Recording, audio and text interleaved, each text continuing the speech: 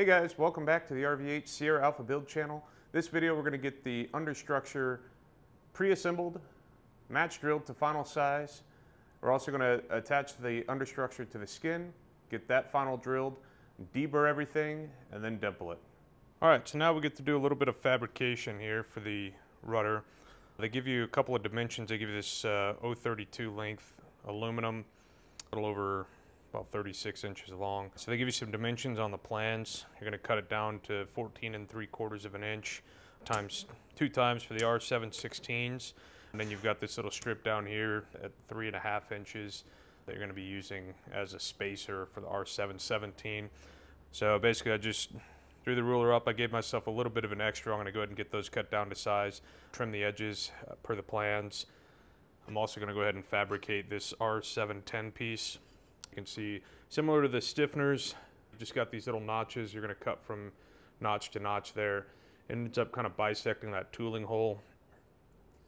From looking at the forums and stuff, it sounds like we're going to be doing some match drilling, some rivet holes along the skin here, just on this side of that line.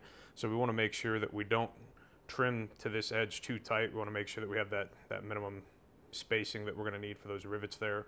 So I'm going to cut it just a little bit on the scrap side of the line, and then we can always trim it in as necessary once we know exactly where those rivets are going to line up. All right, so now we got our R716 pieces trimmed. We got this end notched off per the plans, and then we cut it to length. We've also got our spacer R717 cut to length here as well, shortened down to 1/2 inch wide and then 3.5 inches long.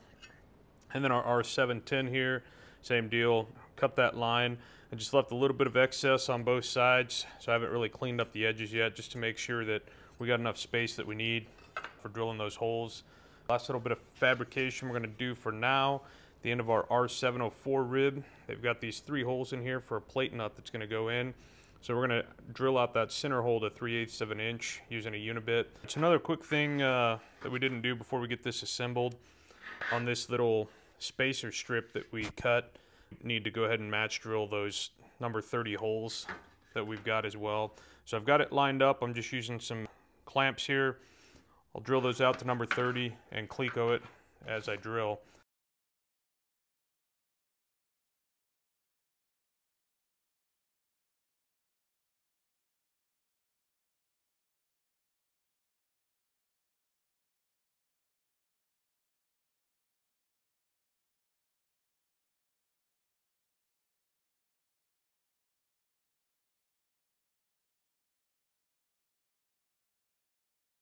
So now we're going to install our 606 PP to the spar here.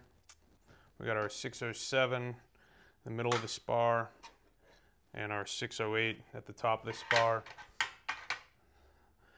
And then down on the lower assembly, we're going to install our cleco, our 704 bottom rib, the 710, the 717 spacer, as well as the R405 PD bracket. Once we get those clecoed, then we're going to end up getting them drilled out. But another quick thing I wanted to go ahead and make mention of, you'll notice on the R05 PD, you've got these 2 additional holes right here. Kind of move it up to the camera a little easier to see. They're also pre-punched on the R06 PP, those same 2 holes right there. They are not punched on the 802 rear spar, and the plans don't call for those 2 additional holes. They just call for this spacer with the 3 holes at the bottom of the spar. I did a quick search on Vans Air Force, and sounds like just kind of a mix and your kind of dealer's choice. These 2 additional holes are actually for the RV-14 plans for their rudder, but it uses the same parts as the 6, 7, 8, 9, I believe. So consensus from the Vans Air Force website and other builders that have talked to Vans or just kind of gone their own way, the aluminum that they give you to cut that spacer from is plenty wide enough that you could certainly cover that rivet hole spacing no problem. So some builders have gone that route. One of the recommendations is to simply follow the plans that you're given. So that's the route that I chose. So I went ahead and just stuck with the standard 717 spacer with just the 3 bottom holes. And I'm just going to leave these 2 additional holes on both the 606 doubler as well as the R05 PD blank. Now that we've got everything clecoed together, now all we got to do is start match drilling everything to number 40 1/8" holes. So I'm going to start with these nut plates. So what I did, just to help keep it straight, since there's only 2 holes, I've got a cleco on one half, I've got a rod-end bearing on one side, and then on the other side here is going to be the hole that I drill. So I just have this barely started in the hole, just enough to hold it in place, keep it from sliding around as I drill it, but not enough to clamp down on that nut plate.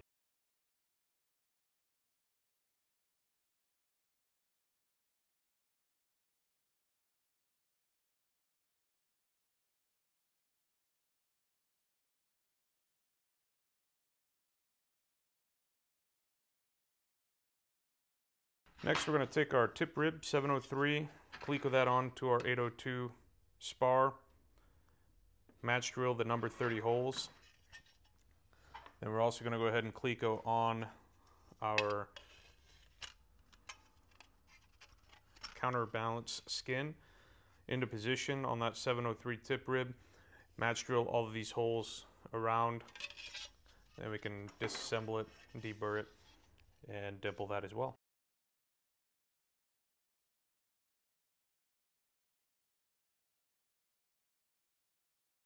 Now that we've got the understructure all match drilled and final drilled to the number 30 size, I'm going to take the skin, attach that to the understructure as well as to the top rib, and then we're going to final drill all of the holes that match up with the skin along the edges of the understructure and the ribs, the top and bottom ribs.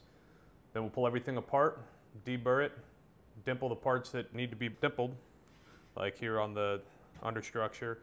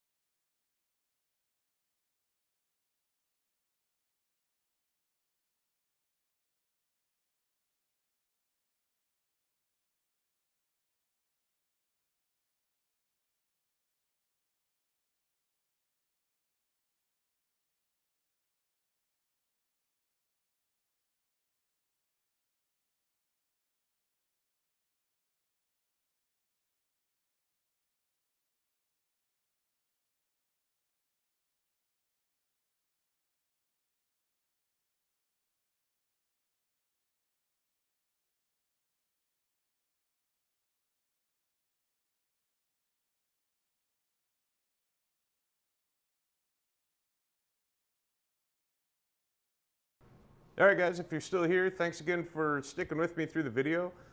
You've seen we got the understructure pre-assembled, drilled out, everything deburred, including the skin. We've also dimpled all the holes. One thing I did different in this video, I skipped over a lot of the deburring explanation and the dimpling explanation simply because I had that in the previous video.